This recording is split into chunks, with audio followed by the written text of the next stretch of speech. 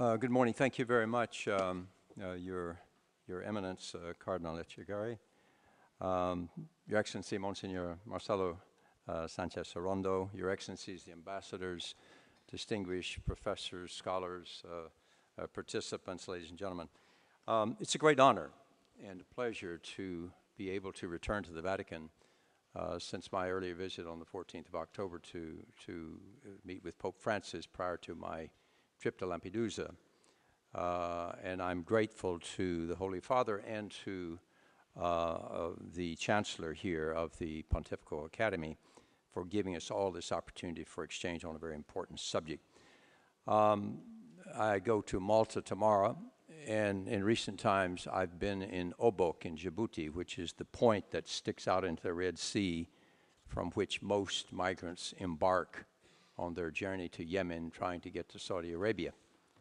Talking to my Australian colleague this morning, we've also seen the flows across the Indian Ocean and the seas around Indonesia and Australia. So we have a global phenomenon here in terms of irregular maritime arrivals, but we know from the news earlier this week that there are also irregular arrivals across the desert. When I was in the Sahara for 2 years, head of our peacekeeping mission there, I used to hear of stranded migrants in the desert. We would send helicopters down to pick them up. And all of this simply to illustrate the globality and the urgency of this particular issue.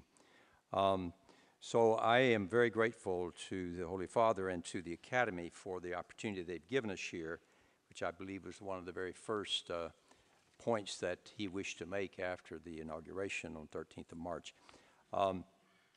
This is all preparatory, as I understand it, to a larger global meeting that would take place in the spring. I won't take a lot of your time. I want to do, first of all, I want to make 3 points. I want to talk about the need for greater practical protection to support the legal frameworks. I'd like to address just very briefly some of the root causes of human trafficking. And thirdly, to say that even if we do all of this well, we will fail if we do not address the public image of migrants in terms of getting a greater focus on the contributions that they make. And I will summarize at that point in terms of saying the inevitability, the necessity, and the desirability of large-scale migration. I want, first of all, to set the scene. You and I, we all are living in an era of unprecedented human mobility. And I think it's helpful to think about migration in terms of human mobility because migration is sort of an outdated term. It looks like we're moving from A to B where we'll stay forever. And we're not looking at how people move, the patterns today. You have today, again, the statistics are very soft. The first figure, 232 million international, is from the UN Department of Economic and Social Affairs. It's just been updated from an earlier figure of 214. The figure of 714 million is a figure from the United Nations Development Program. These are constantly updated, but they are ballpark, I don't know what figure you use here, but ballpark estimates as to what we're talking about. They're very soft, and I simply use them to make the point that there are more people on the move today than at any other time in recorded history, numerically. Now, this reflects the fact that the 20th century was the first time in the history that the global population quadrupled. It's never happened before, unlikely to happen again, and I won't be around to be proved wrong. So that is the main driver of migration. Two interesting aspects. 2010, of course, the first year in which there were more people living in cities than in the urban area, than in the rural areas. We plan to hold a major conference in 2015 on migrants in cities. I think Monsignor Sanchez and I spoke about this a week or so ago in terms of what's the effect of migrants on cities and cities on migrants, most of whom come from the rural areas. And then, of course, we now have the feminization of migration when at least 50% of all migrants are women. Qualitatively somewhat different today than 15 years ago because more and more these are women who are following career paths, et cetera. but just as vulnerable as ever all along the migration route. Recently on the Syrian border with Jordan, I was looking at some of the buses. We've taken about 400,000 migrants from the border of Syria to Jordan and Lebanon. And you see these people coming across. They're largely women and children. They are literally on their last leg as they make it to the border. So we have to be very aware that increasingly women are going to need support all along this way there. Now, the domestic migrants of 740 million, on my annual visit to China, I'm told every year, 1 year it was 200 million, now it's up to 230 million internal migrants alone in China, who also deserve a certain amount of attention, even though that's not our preoccupation today. If you looked at them as a population group, migrants would represent a population somewhat smaller than Indonesia, somewhat larger than Brazil. The remittances they're sending home is about the equivalent of Saudi Arabia or Austria. That will go probably to 500 billion by the next couple of years. So it's a major contribution that migrants are making, even though it goes very unrecognized. But the point is that migrants are vulnerable all along the migratory route, from start to finish, and even after they get there, they very often are vulnerable, having no access to facilities, and often having not proper papers. We never use the term illegal migrants. They're legal, they're people. They are irregular in the sense that they may have gotten there by some strange route, they may have no papers, etc., but they are irregular, not illegal. And that helps us also in getting away from the problem of laws that criminalize migrants. Our number one priority has to be saving life, whether at sea or in the desert, and the other has to be to decriminalize how we treat migrants. The traffickers in human beings are, of course, part of the overall crime network. We've heard all the figures on that. I shall not repeat them. But I will underscore that we all have some responsibility to bear in all of this. There is a strange and cruel irony, and this is the contradictory trend of increasing mobility and a trend of increasing anti-migrant sentiment. It's built on a lot of things. It's built on the fact of the global economic and financial crisis. It's built on the post-9/11 security syndrome, the security preoccupation, fear of everybody being a threat. And it's based on a fear that people perceive of a threat to their personal identity or even the national identity with all of these people coming in. We did a study in 2011. Italy, United States, and a number of other countries. Every country we polled, and we're working now very closely with the Gallup World Poll, showed that persons polled estimated the number of migrants in the country to be at least double the actual figure. So it shows, again, a fear factor there that we have to try to get away from. So we need to acknowledge our obligation to act and to move ahead. So that's the scene setter. I wanted just to now talk just a bit about the first point, which is need to give greater attention to practical protection. We need to be doing this on a daily basis. There's been a certain degree of progress, particularly in Europe, in creating legal frameworks designed to protect migrants. Many countries, registered victims now have access to judicial systems, etc., accommodation, medical care, etc. But IOM manages and supports around the world a number of support mechanisms, shelters. We're doing a lot of this in partnership with many of you, working very closely with the church. And we need to close the protection gap between these nice categories we like to create, and we heard something about it this morning. Who's a traffic victim, who's forced labor, etc. We need to provide protection to all of those who are vulnerable. I'd just like to highlight a few of the practical protections that we in our organization are modestly trying to carry out with the support of many member states. We are present. Get this to work. There we go. Sorry.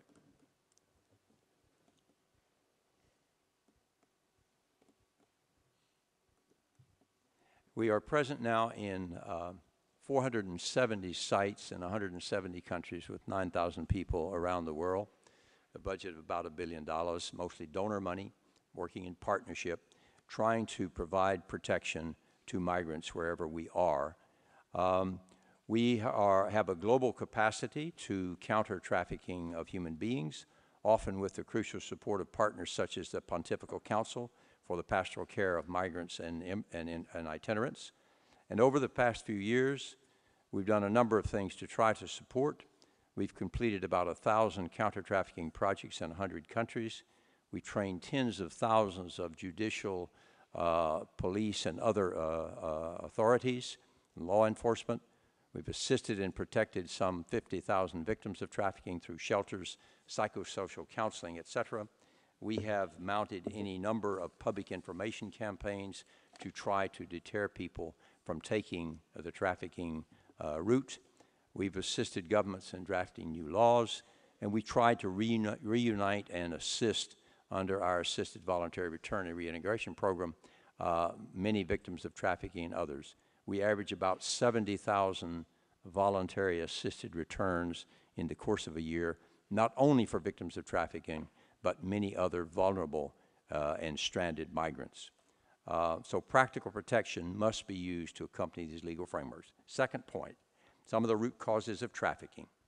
We need to manage migrants in crisis comprehensively, long-term, and effectively in all situations. Let me give you the example of Libya. We got, along with our traditional partner, the UN High Commission for Refugees, we got a lot of good publicity and media coverage, the fact that we took back 250,000 migrants to 54 countries in the course of 2011 at a cost of about $125 million. But we need to be frank, we did the job halfway. What do I mean? 177,000 of these were sub-Saharan Africans. We dropped them off in Mali, Niger, Burkina Faso, Chad, etc. Problem? These countries had no capacity to receive them, either for schools, clinics, jobs. That's why they left in the first place. There was no livelihood there. And in addition, the remittances were finished. We can't do that again. We have to do it differently.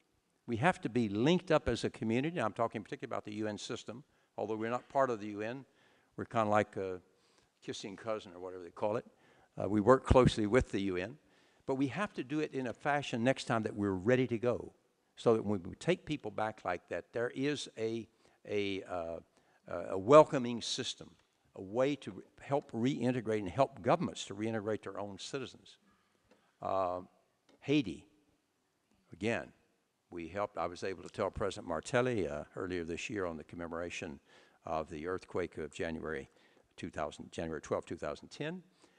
Mr. President, good news and bad news. Good news, 1.3 million of the victims of the earthquake living in tents are now in transitional housing. Bad news, 200,000 are still in tents. But what was happening? As we all were trying, there were hundreds and hundreds of NGOs, other helpers there. As we were doing what we thought was, I guess you'd say in this house, the Lord's work, strange things were happening beneath our very eyes.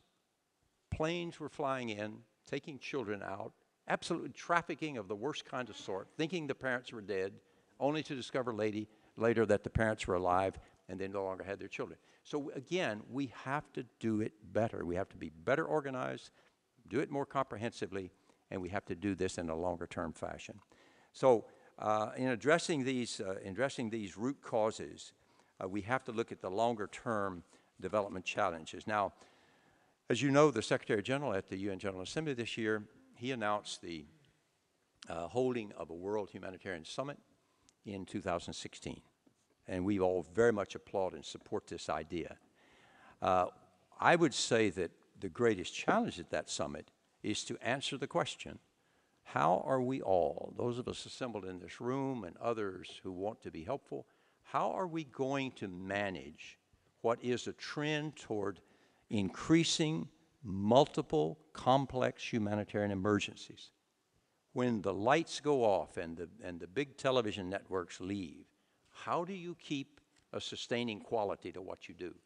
How do you, at the same time you're dealing with Syria, not forget that we still have other problems in the Middle East and North Africa, that we still have Mali, that we still have Haiti, et cetera. So being able to deal with all of these responsibly and effectively over the longer term is a challenge that I don't think that we have yet met or even begun to discuss in terms of the kind of political will and resources that will be required if we're going to address this all adequately. We have to reduce exploitation effectively if we're going to do it, and I was pleased to hear this mentioned earlier. We have to address both the fundamental structure of supply and of demand. Now, supply has gotten all the attention, but we have to look at demand also. This is why we mounted 2 years ago what we called a Buy Responsibly campaign that tried to show how many of our goods are actually made, they're the product of forced labor, in some cases slave labor. Consumers need to be aware of their role in the trafficking area, and how many of us have really thought at all about the source and the origin of the products we buy and whether they might just have been made by forced labor. It's a difficult one to get our minds around, but we mustn't forget there is this demand side. On the supply side, I think from our side, at least there's a bit of potentially good news. We've been concerned for a long time about the problem of the corrupt and illegal and criminal recruitment agencies around the world. I'm not saying that they're all criminal or corrupt and illegal. I'm just saying that those that are need to be taken into hand. We will be launching in 2014 something we're going to call IRIS, for the beautiful flower, the International Recruitment Integrity System. This is a little bit like the old Sullivan principles that helped get rid of apartheid in South Africa. It's a code of conduct. It's a set of standards. It's a way forward which a company, a recruitment office can sign up to. I guess they'll receive a gold star or something to say that we're part of this network. And if you're not part of that network, you have to assume that you're probably corrupt and racist and illegal and all the other things that go with it. Now, the challenge that we face before we mount this is we have to have a very reliable, strong monitoring and compliance mechanism, or it won't work. People will sign up and then go about their usual ways. But I think this could help a lot in keeping people out of the hands of traffickers, many of whom are in these particular recruitment agencies. And then, of course, we've got to work, a third point, we have to work on the problem of how do we change the public image of migrants. We know that we're dealing with stereotypes. They're coming to take our jobs. They're probably bringing in a large criminal element. They're probably bringing in disease, et cetera. But if you look at those demographic figures and you see the tens of millions of jobs that most highly industrialized countries are going to need, including Europe, including Japan, Korea, probably others, the tens of millions of jobs they're not going to have by the year 2040, you have to ask the question, where are they coming from? Well, you have an aging North and a youthful South. Increasingly, they're going to come from the global South. Now, the responsible political answer to that would be, we will mount a public information and public education campaign to talk about the historically overwhelmingly positive contribution that migrants have made. I happen to come from a country that was built on migration and continues to be built. In fact, I sometimes think we have more Italians than there are in Italy. But anyway, we're proud of our migrants. But we've got to recognize it. But so if we don't do this, if we don't start preparing the public mind now, it won't finish well. But if we put in place measures that welcome people properly, offer them some options, including that of integration, it just might be that these people coming from the global South might just share the same values that we all share. This is just some thinking that we're doing on that. I think, again, we plan to launch a global information campaign in the next year. With the limited means we have, we'll try to get others on board to try to talk about the historical contributions that migrants make. The 3rd of October, we were all gathered in New York to talk about a high-level dialogue on migration and development. That same day, the large ship capsized off the shores of Lampedusa, and we know the story of that. Somewhere between 300 and 400 people lost their lives. When I was in Lampedusa, I talked to Syrians, I talked to Eritreans, I talked to Nigerians, I talked to others, a very mixed group. Some were clearly going to qualify probably for political asylum. Some simply wanted to go north and join their families. Some were obviously headed by traffickers into some kind of either forced labor, prostitution, etc. But the link between Lampedusa and New York was poignant that morning, as if any of us needed reminding. So we need to recognize that migration is central to these challenges, and that countries are increasingly in the same boat. Countries of origin, we're countries of transit, and we're countries of destination at the same time. So in a globalized world, we need to think about these linkages. And we're going to have to learn to conjugate better than in the past the paradox between national sovereignty and individual freedom. How you bring those two elements together in your policies is largely going to determine the kind of our ability to tackle the question of trafficking. I want to just finish with a couple of points here. We also have to reduce the cost of migration. We'll get at that with the recruitment agencies, but also with the costs of transferring remittances home. Those should be down around a couple of percentage points only, rather than the 10 and 12% that some people are paying. The loss in human life.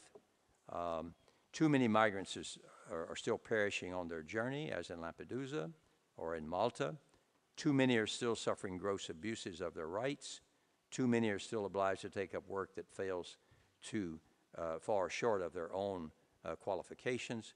And too large a share of migrants' earnings are now going to the costs of transfer. Let me end on a somber note, even a confessional note, and perhaps that's appropriate in these hallowed halls here. Despite all our efforts, information campaigns, protection, prosecution where we've done very little, prevention, all of that, we have to ask the question, have we really made any impact at all on the global problem of trafficking? I leave that question with you, but from my part, I would say there's a lot of room for honest doubt. And I don't say that to make anybody feel badly, but we've simply somehow got to organize ourselves better for this. We built a migrant resource center in Djibouti at Obok, that point in the Red Sea there I was talking about, paid for by the Japanese government, helped us really. So we counsel people when they get that far, don't go across.